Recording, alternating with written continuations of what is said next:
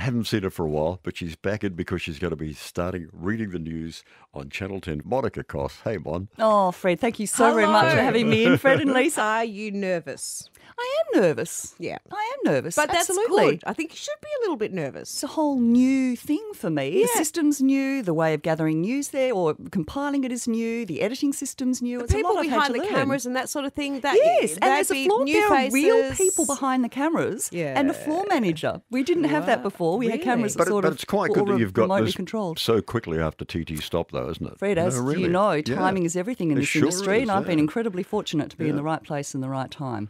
Remote control cameras. We did. We do. There Actually, were well, guys they do at behind 7. it. No, No, at Channel not at 7, they're they're all all remote remotely controlled. I had Yeah. no idea.